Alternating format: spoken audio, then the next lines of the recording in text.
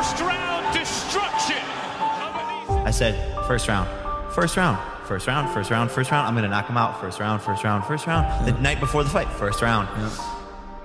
And I do it. I'm ending it in the first round, and Nate Robinson's not going to be any different. And I fully believe that with my whole entire heart. And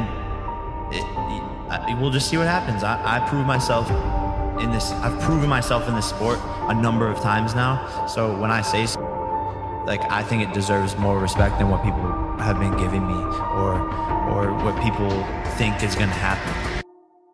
I tried so hard and got so far, but in the end, my name is Nate Robinson, 3-time slam dunk champion.